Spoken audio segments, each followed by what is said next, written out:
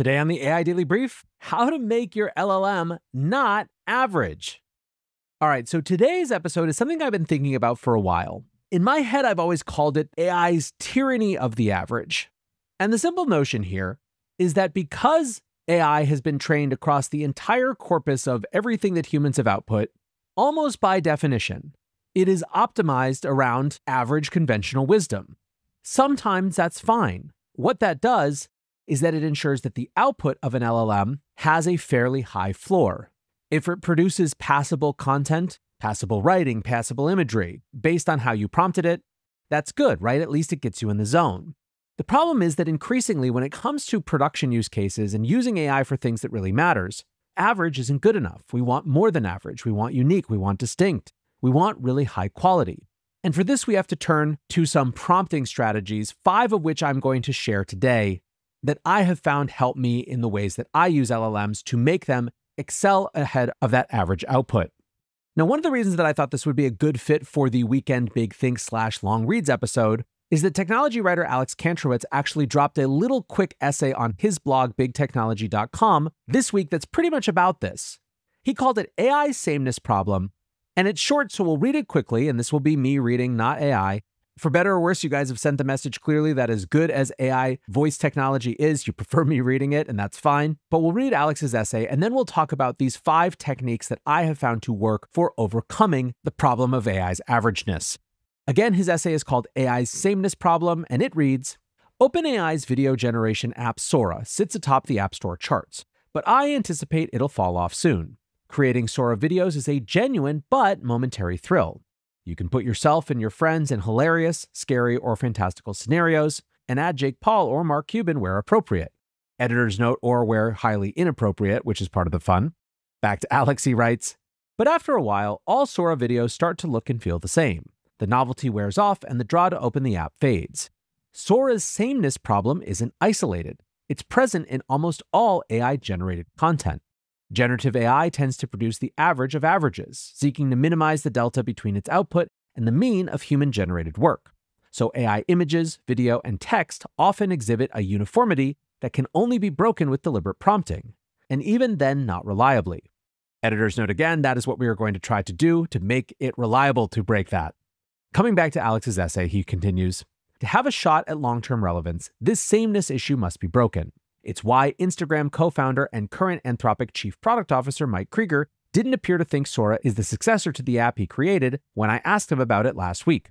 To have a shot at replacing modern-day social media, he said, the content must feel, quote, varied over time, and not just sort of like, yeah, okay, I've kind of seen it before. It's really interesting, but I've seen it before. AI-generated images suffered from the sameness problem as well. There's a quality to these images that makes it possible to spot most from a distance. It's as if the same artist responds to every prompt, even though the models have ingested all the world's artwork. Some prompting can generate a unique AI image, especially when you ask the model to follow a certain artist's style. But as the prompt becomes popular, the sameness problem reappears. This was the case with the Studio Ghibli moment that OpenAI's 4.0 model kicked off. After some initial novelty, everything eventually became Studio Ghibli. And then the excitement faded and nobody Ghiblifies their images anymore. AI's sameness problem is perhaps most apparent in writing. Forget the M-dash, it seems like most business communication reads exactly the same these days, since much of it was written via prompt. My inbox now has more PR pitches than ever, and they all seem like they were written by the same agency. It's not that the public relations industry standardized its pitch format, AI's done it for them.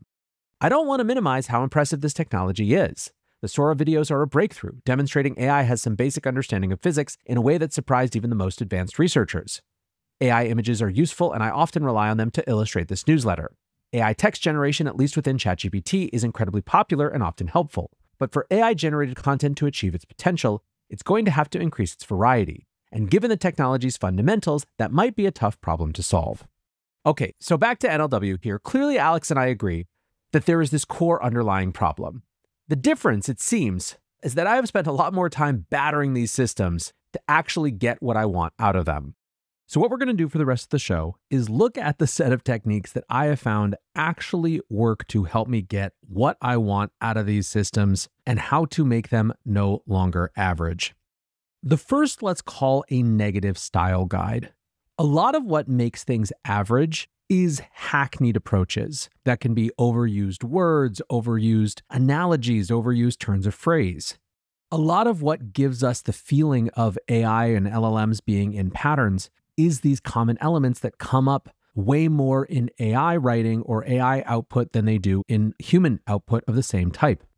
If you follow me on Twitter, you'll have probably seen me screech about the use of the word telemetry.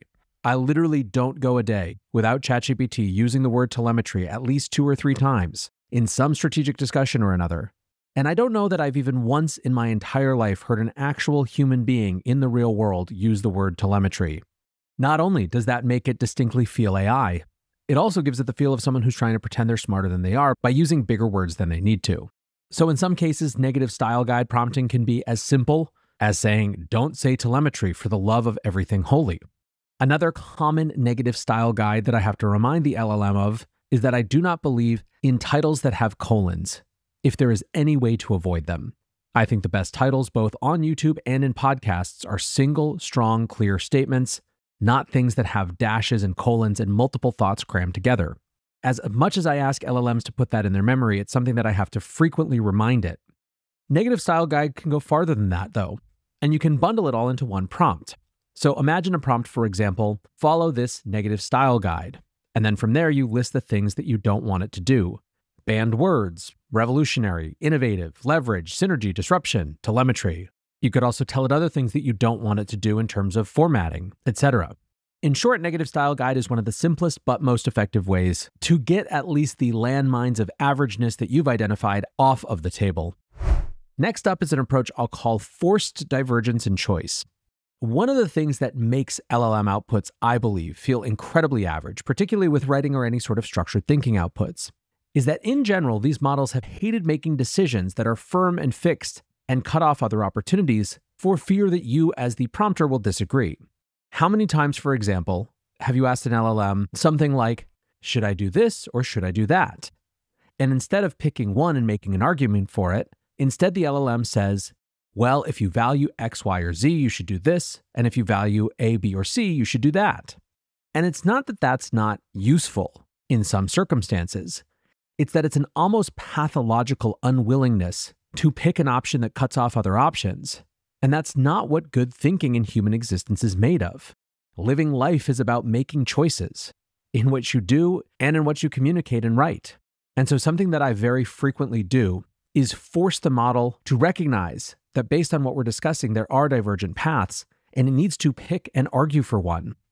A very frequent prompt that I have is to force it to pick a single choice among many and argue vociferously why that is the best choice.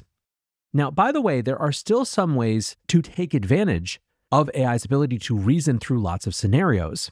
For example, sometimes if I'm engaged in a strategic discussion with an LLM, I'll ask it to steelman the 2 or 3 arguments that we're discussing. In other words, make the strongest, most compelling argument it possibly can for that scenario or that option. And then after it has done that, after it has put itself in the position of having to make the best argument it possibly can for each of the different options, to then actually decide and commit to one.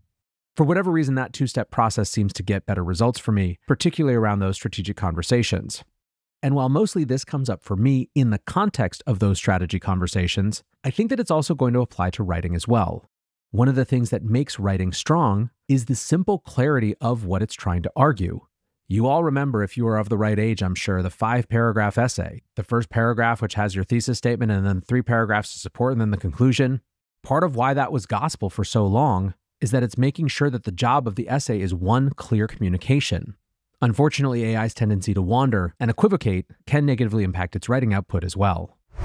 Another approach to breaking out of the averageness and sameness of standard AI outputs we'll call the cliché burn down.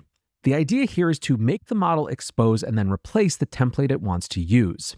So for example, if you were writing some analytical essay, you might ask it to list the most 10 common clichés in terms of analogies or turns of phrase that you might find in an essay like that.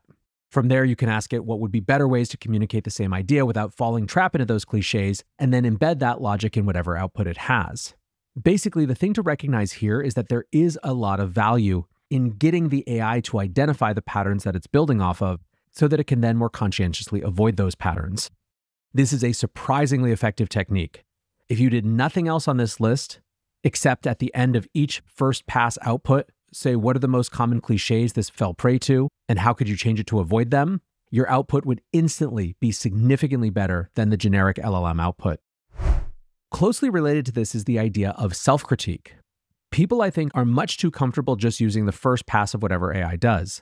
The whole idea, though, of unbounded, unlimited, and basically cost-free intelligence is that you can rerun a prompt over and over and over again. Or, for our purposes, you can run an actual process around it, where the first output is just that, the first pass that then gets built upon. This is not dissimilar from the cliché burndown I just mentioned, but is more broad. In a single prompt, you could, for example, say, draft a first version of a particular artifact, maybe an essay, maybe a pitch deck, maybe a presentation, then red team it and list the top 5 ways it's generic. Rewrite a V2 that fixes each issue, and then explain why you changed what you changed. This sort of self-critique is incredibly valuable, and you can even add an additional dimension where you give it a context lens through which to critique itself. So for example, instead of just generically saying, list the top 5 ways it's generic, you could say, list the top 5 ways it feels too generic for an undergraduate audience. Further, one additional element that you can add to that sort of self-critique is to have different models do the critiquing as well.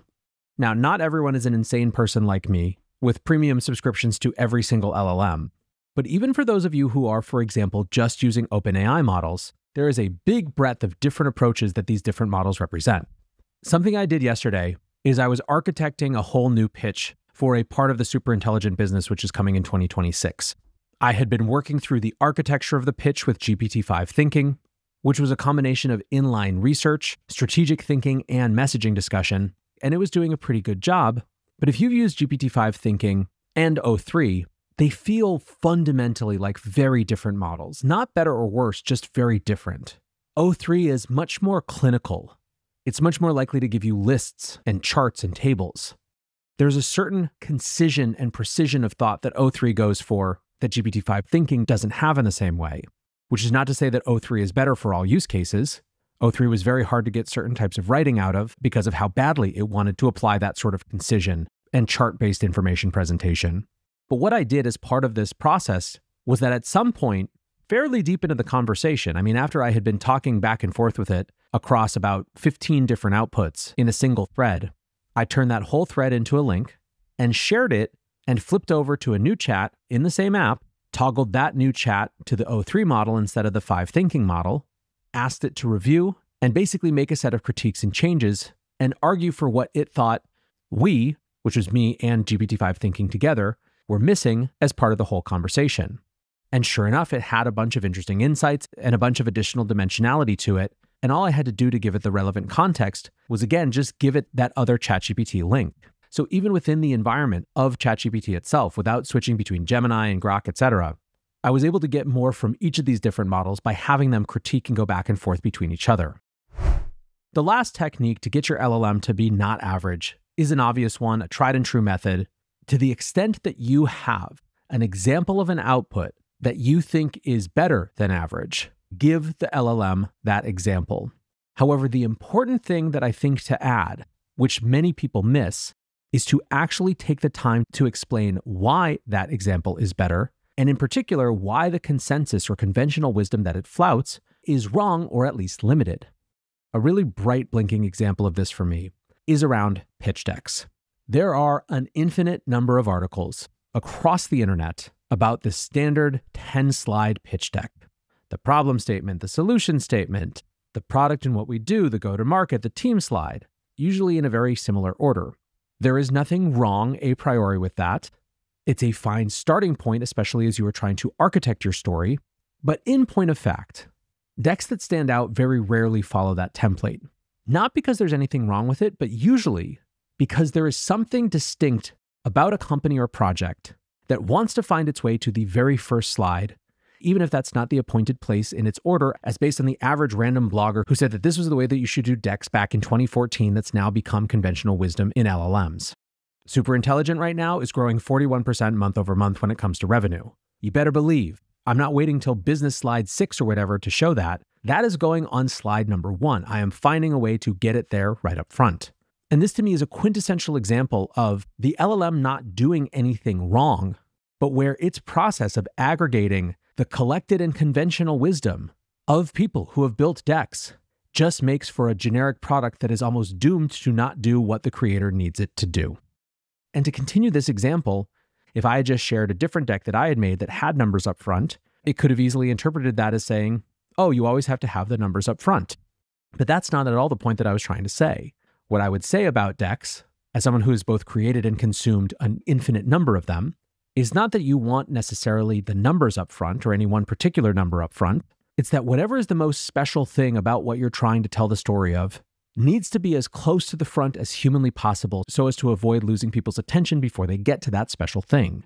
That's the type of instruction that you can give an LLM that it totally groks, pun intended. But it would be very easy for it to not understand that that's why you were saying that this example of a deck was better than the conventional wisdom version of a deck without you explaining it. So to recap, the ways to make your LLM not average: negative style guide telling it what you don't want it to do, force divergence in choice, don't let it fall into its normal patterns of equivocation, cliché burn down, make it identify the templates that are shaping it and then change them, self-critique, ask it more broadly to be critical of itself after it's output something in order to make a second version better, switch models, get other models involved in doing that sort of critique so you can get the best of different models for different purposes, and finally use examples and explain why the consensus is wrong. I think you will find that if you use these strategies, while the AI sameness problem that Alex Kantrowitz wrote about won't go away entirely, it is something that you can manage, work with, and overcome for your own purposes. And especially right now, as everyone shifts to these methods of creation, there is big leverage in using them better. Anyways, friends, that is going to do it for this weekend episode of the AI Daily Brief. Hope you're having a great weekend wherever you are. And until next time, peace